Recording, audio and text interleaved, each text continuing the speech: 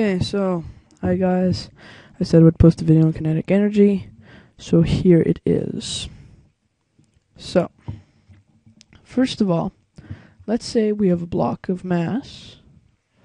See, that is my block of mass right there. Beautiful drawing. That is equal to 5 kilograms.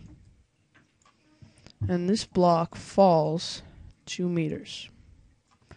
Now we know that potential energy, or at least we do from the last package there, we know that potential energy is equal to mass times gravity times height, which we also learned last class is equal to kinetic energy.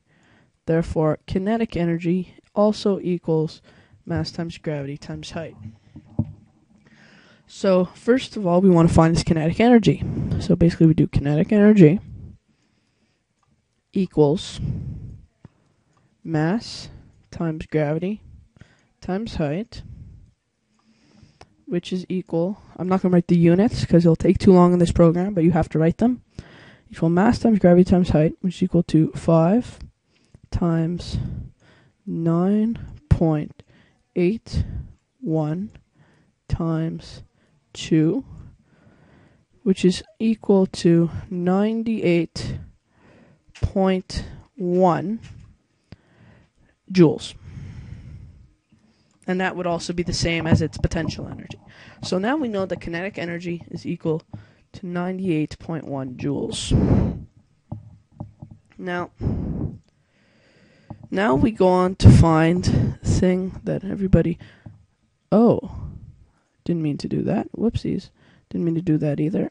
Sorry, bear with me. First time I use this program. Okay. So...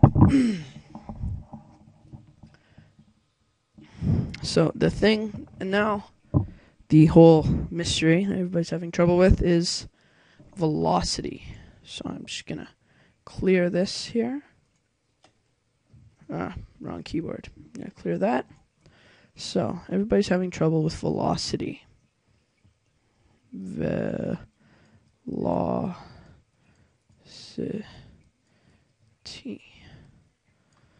Now, it's rather simple once you get the hang of it, but that's the problem, getting the hang of it. So, we know that kinetic energy is equal to, as he told us in class, 1/2 of the mass. I'm going to write it out for you so you understand better. 1/2 of the mass times velocity squared, or velocity to the power of 2. Now, we want to find what velocity is. So, basically, it's sort of like algebra, for those of you who remember algebra from last year. So, we have our awesome block of mass, that is 5 kilograms, and that fell 2 meters. Fell 2 meters. So, basically, we have to do, you say, that kinetic energy equals half of the mass times velocity squared, which is equal to 1/2, and this is where you go in the brackets, 1/2 of the mass, which is 5 kilograms. So 1/2 of 5 kilograms, or 1/2 times 5 kilograms, times velocity to the power of 2, or velocity squared. Now, see, velocity is the variable here. We want to know what velocity is, and it could be said that, well, we don't know. Well, we have velocity, we have kinetic energy. That's 2 variables. You can't solve it. But we just found out last time that the kinetic energy was 98.1 joules. So we do know what the kinetic energy is, and therefore have only one variable. So basically, now we just, first of all, we solve for the first bracket, which is half of 5, and hopefully you all know that that is 2.5 kilograms times velocity to the power of 2. So now, this is where we get into going backwards and stuff like this, because we know 1 times, or no, actually, no, not that. not that, forget about that. 2 times 3 equals 6, right? Therefore, 6 divided by 3 equals 2. You're going backwards. So basically, what you have to do here, my iPad turned off. What you have to do here is you reverse this problem.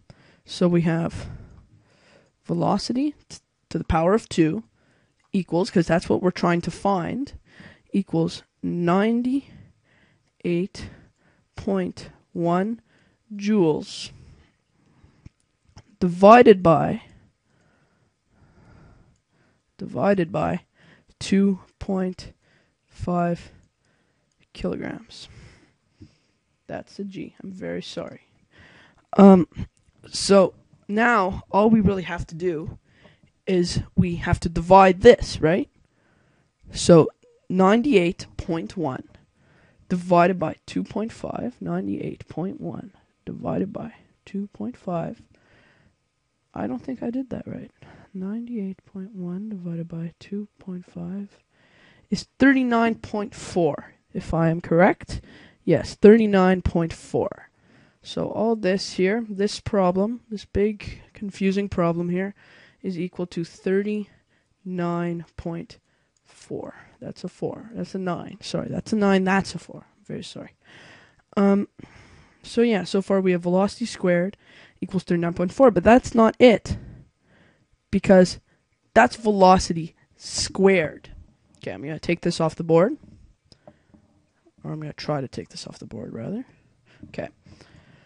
So that's velocity squared. We want to find out what velocity is. Therefore, we do... First of all, when you want to find velocity squared is equal to velocity times velocity, right? Now, a lot of people are confused about the velocity squared, the square root of velocity squared. And the reason that we are doing square root of velocity squared is because the square root of velocity squared will be equal to velocity. Because you're basically, what times itself is equal to velocity squared. And we know that velocity squared is equal to velocity times velocity. Therefore, the answer will only be one velocity. And we have velocity. Velocity. Okay, I'm sorry if I'm confusing you saying velocity all the time. I'll try to say it in a simpler way. So basically, you have, let's say you have 2. Now, we want to find the square root of 2. No, sorry, that's too confusing. That you have to go into all this confusing stuff. Okay, 4. Yes, we want to find the square root of 4.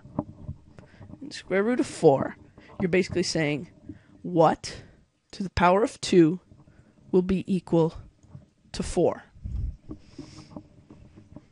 And we know that here 2 is the answer, because 2 to the power of 2 is equal to 2 times 2, which is equal to 4. Sorry, that's an equal sign. So now, if we want velocity, square root of velocity squared, basically we're saying x to the power of 2 will equal velocity to the power of 2. That x is a v. It makes sense that v to the power of 2 is equal to v to the power of 2. So the answer, where here you're solving for x, here the answer would be v. So that is why, that was just an explanation on why we are doing v squared, the square root of v squared. So now we have 36, wow. We have 39.2, if you remember from our last equation earlier on. And we know that v squared is equal to 39.2. Now, this is v squared. And basically, you want to be able to have just what v is equal to. We want velocity, not velocity squared.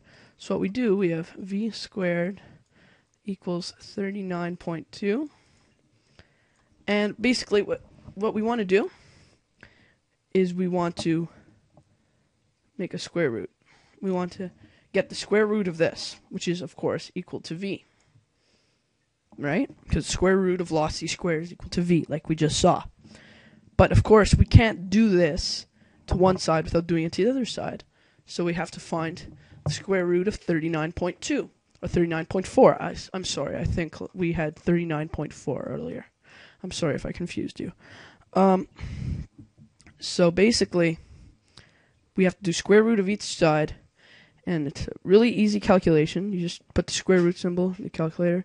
It's basically 39.4 square root. So this here is equal to 6.27. So we get velocity is equal to 6.27. So, hope that helped. And yeah.